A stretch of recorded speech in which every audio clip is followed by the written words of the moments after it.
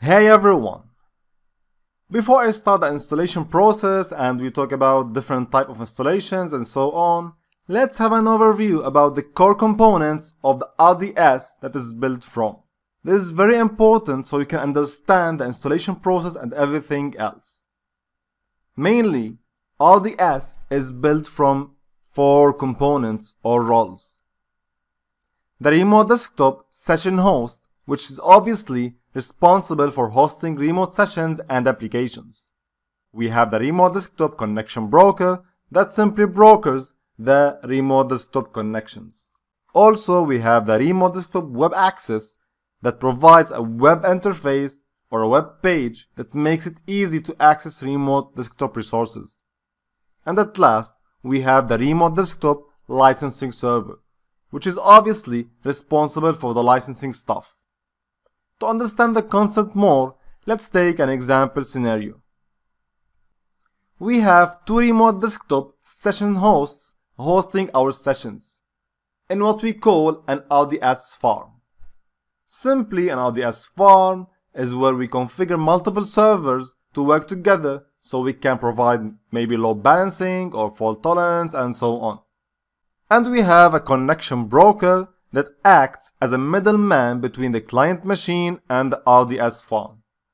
So now the client is going to connect to the connection broker first, and the broker is going to refer the client to one of the session hosts in the farm, according to your configuration. So the user will be able to access a certain resource in the servers. Now what about remote desktop web access? As I told you, simply, the client will connect the web server through the internet browser, and the server will show all available apps and sessions that he can access that corresponds to your configuration and permissions. The web page looks like somehow like this. You can see a list of applications and sessions that the user can access. And at last, we have the licensing server, which is, as I told you, it's responsible for managing licensing all over your network, all over your remote desktop servers or session hosts. So that's it. I hope the idea is somehow clear. So let's go back to our work. When we go through the RDS installation, then we can select between 3 types of installations: the quick start, the standard, and the multi-point. Now don't worry about the multi-point server or multi-point installation, just concentrate about quick start and the standard.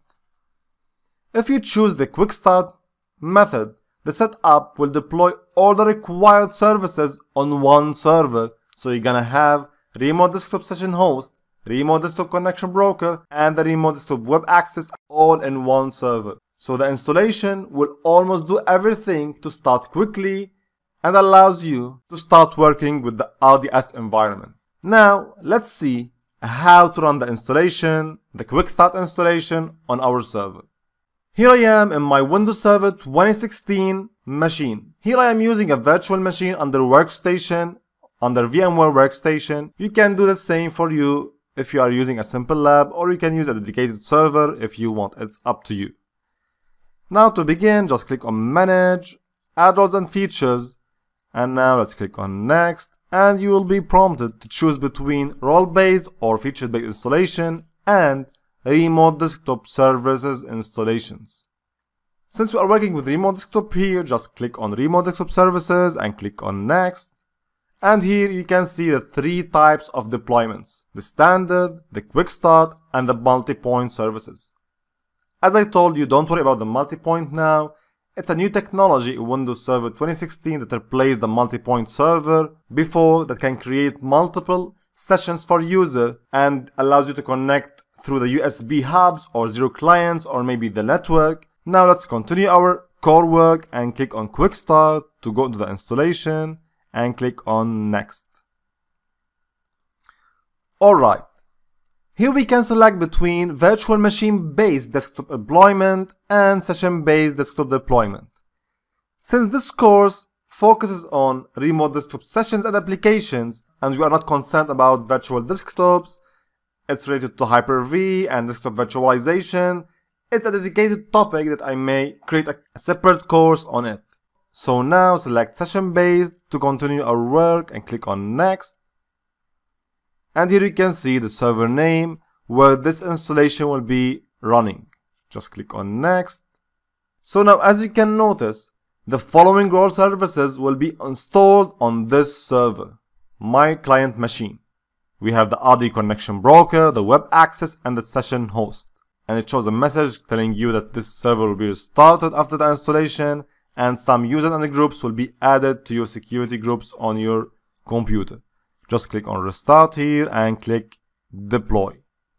And as you can see now, we have role service is being installed. We have the session collections and the remote app programs. As I told you, don't worry about anything unclear now. We will cover everything in details later. So now just let the installation go, wait a little bit, and everything will be fine.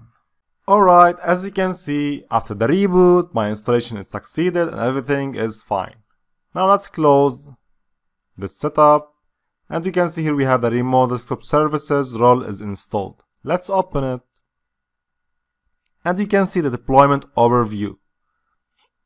If you navigate here also to the collections, you can see the quick start or the quick session collection is created automatically.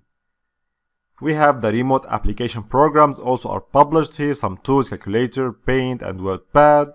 And we have the remote session host servers. Also we have this server that I'm working on. So as you can see, the quick start installation will prepare everything you need to start working with remote desktop sessions. So that's it. I hope everything is fine. Please, if you have any question, you have any suggestion, I am here to help you. I am here to be with you. Thank you for following and see you in the next lectures.